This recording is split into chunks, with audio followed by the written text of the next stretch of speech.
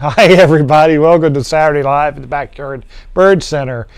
We get lots of questions about bluebirds, and I've done a few videos on bluebirds, and you can find those on the YouTube channel, and if you go far enough searching back in Facebook, you can find them there. But the question was, what other birds nest in my bluebird boxes? And how can I tell the difference between them and a bluebird nest? Now that's pretty involved, but I'm going to try to give you an idea of what birds might be nesting in your bluebird box. And some of this is very site specific. That is where you place your bluebird box. You know, your goal, obviously, if you bought a bluebird box, was to try to get bluebirds to nest in it.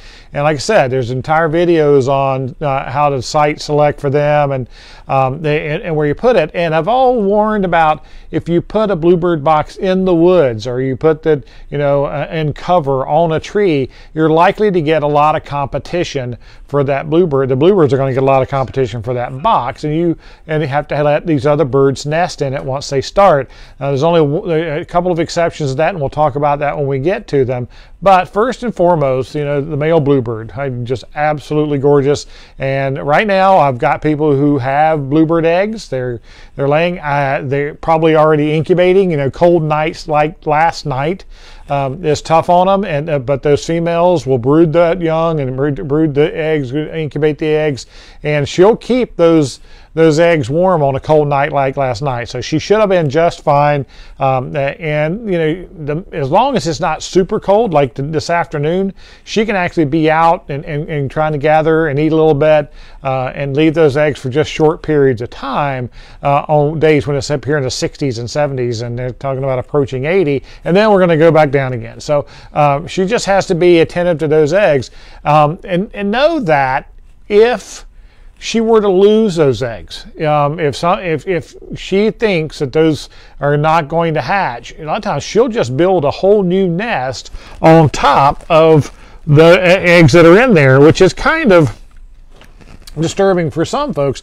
But bluebirds lay eggs on command. So if she thinks that these are not, and she sat on them and she thinks these eggs are not going to hatch, sometimes she'll just build a whole new nice grass nest on top of these eggs and then lay 4 or 5 more eggs and then start sitting. So that's not good. If you could clean those eggs out, it'd be better, but sometimes they'll do that and there's nothing you can really do about it. But you'll clean all that out after her, when she's finished nesting.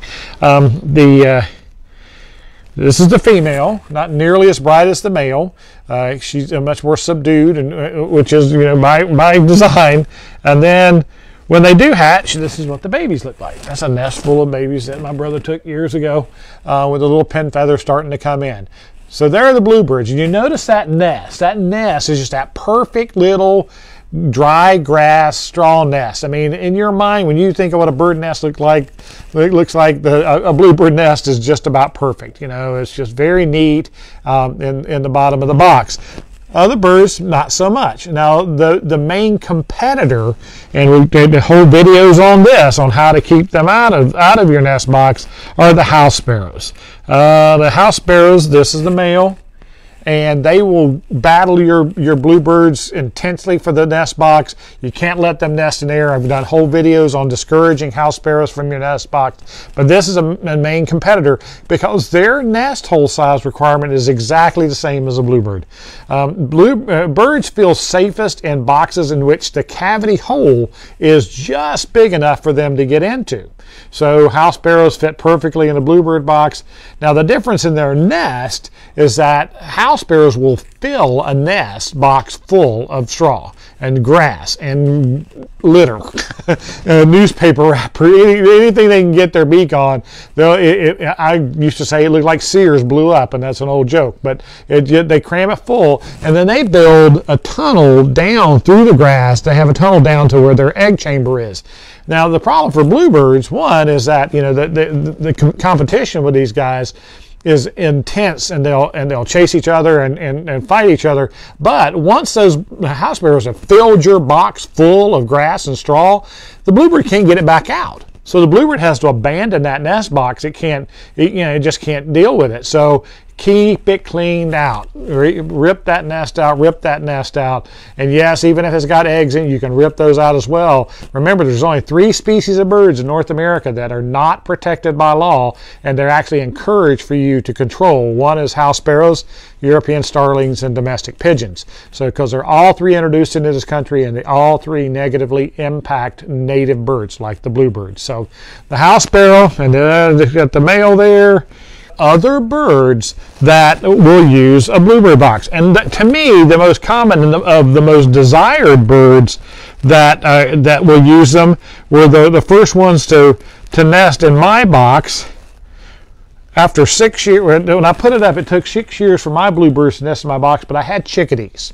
Chickadees can squeeze into a little bit smaller box. So a classic chickadee box will be more 1 1/8 inch or 1 1/4 inch, whereas a bluebird box is 1 1/2 inch. But chickadees use them very regularly, and of course they're great birds, and we have to let them nest in there. And these birds will nest. Chickadees will choose the box if it's mounted in the woods or even out on a pole in the open. So they're going to use what they can. And one of the best ways to tell a chickadee box is that they love to use moss. If you can see in this picture, see the green moss all through here, and dog hair. They love to line the nest with dog hair.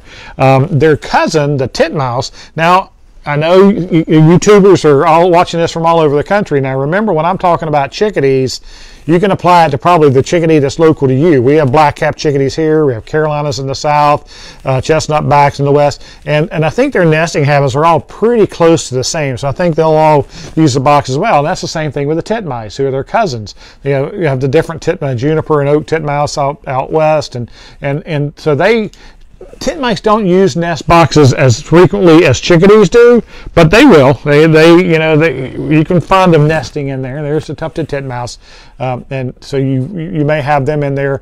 And again, they use dog hair. One of my favorite pictures I've got here of a titmouse was this chow dog was on his porch, and the titmouse was coming up and pulling the dog hair right out of the chow as he was laying there and taking it to his nest box. So very bold little guys, and they line their nest box with them.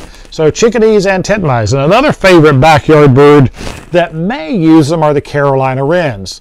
Now, and Carolina wrens, I always say that you can put the best, nicest, perfect dimensions, everything, nest box out for them, and they'll nest in an old pair of boots that you got laying out on your deck, an old watering can hanging on a wall, or anything. But they will nest in bluebird boxes. I've seen them do it, and their nest, they kind of similar to a house sparrow in that they like a domed nest. They like to go back into their nest. But their nests tend to be much neater than the house sparrows, with all that grass just filling the box. But the message there is, could I confuse a Carolina wren with a house sparrow nest? Watch what's going in and out of your box. Learn to identify those birds, and when you see what's taking nesting material in there, a good pair of binoculars will help you out tremendously. But you need to watch what's going in there to be 100% safe that you're not tearing out a Carolina wren nest.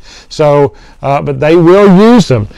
And now, if you place your nest box out in the open country, one bird that we talked about just a couple of weeks ago that you're very likely to get are tree swallows. Tree swallows, exact same nesting requirement as the bluebirds, but these tend to like open country. And so if you've got a bluebird box out on a fence post in an open field, you might actually have tree swallows wanting that box as well as a bluebird. And in that case, what they recommend is putting 2 bluebird boxes fairly close together. Remember, the rule of thumb for if you're setting up a bluebird trail is no 2 bluebird boxes within 100 yards, because the males will fight too much over that one territory. Whereas if you put a tree swallow box and a bluebird box out close together, one will use one and one will use the other, because they don't compete for the same food sources, but they do compete for the same nesting sites. So, and tree swallow nests look a lot like bluebirds' nest, except they line their nest with feathers. So, and they're usually white feathers, and they're usually from other birds. I thought that would have been, you know, whenever females pull feathers off their chest for a brood patch, they won't bare skin to touch their eggs. I thought maybe they would do that, but I think from what I gathered, you know, they use feathers they gather in the wild from other birds, and they love that fluffy, soft lining of their nest to lay their eggs in. So, tree swallows are great birds, but they're not forest birds. They're more open country birds. We see them around water a lot, and they'll nest in old woodpecker holes and dead trees out in the lake and things like that. So the tree swallows may nest in your bluebird box. All right, and let's see. Another bird that you don't actually kind of count as an enemy, but he can be an enemy, is a little house wren. Now, we have lots of house wren boxes, and house wren boxes have very small openings, so about the size of a quarter or 1 inch in diameter. But I've seen them, like this case right here. This one's using a bluebird box, and their nest is sticks. They absolutely fill a nest box full of sticks.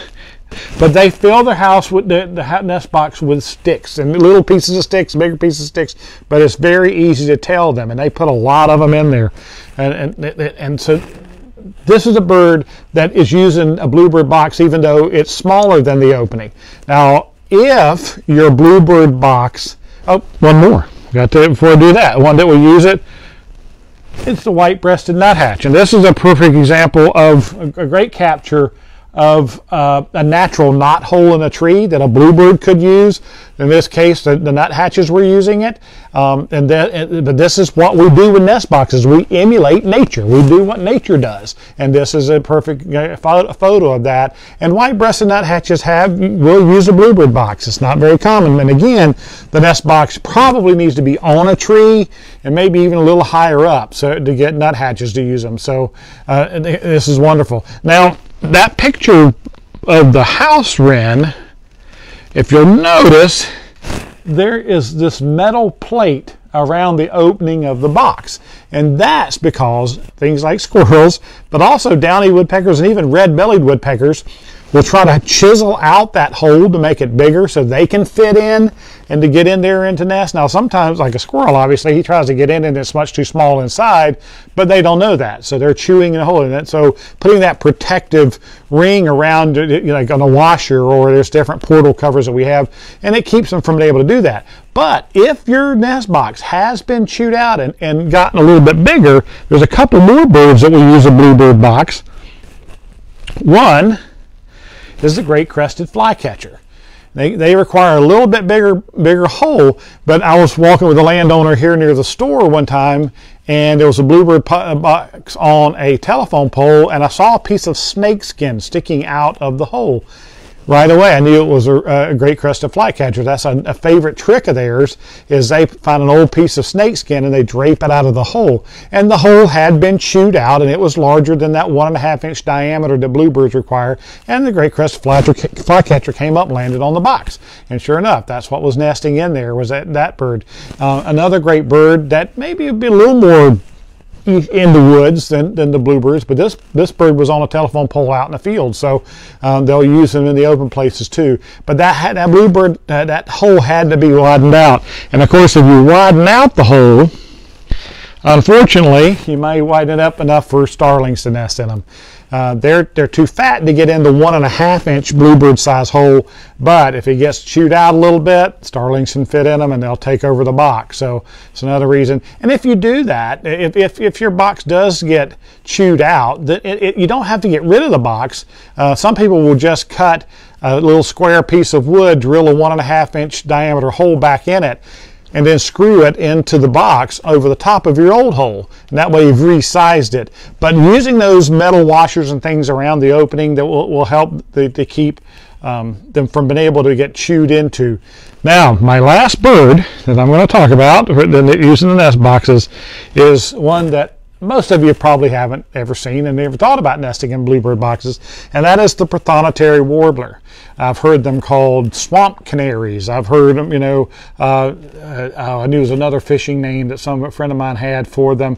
But these birds nest in cavities, in holes, in dead timber around water, very close to water or in deadwood over water. And if you place a bluebird box really close to still water, now not roaring rivers and things like that, but back in the woods, just off of a still body of water in swampy land, if it tends to flood and holds water, the prothonotary warblers will nest in a bluebird-sized box in that environment. Just an absolutely gorgeous bird. I think there's another capture here that this old log had a hole in it that the prothonotary was going in and out of when my friend got this picture. So absolutely beautiful birds. If you've got that type of habitat on your land, you know, you can put a bluebird box in that location. Not great for bluebirds, obviously, but if you can get one of these guys nesting in it, believe me, it is a beautiful, beautiful bird. So the prothonotary warbler, another example of a bird that will nest in a bluebird box. So that's a great topic. You know, thanks for sending in that idea. It's you know, so we want to talk about what you want us to talk about. So if you like the videos, please give us a like, give us a share. If you're on YouTube, if you subscribe, that helps us out a lot. Send in more ideas, and until next week, let's talk birds.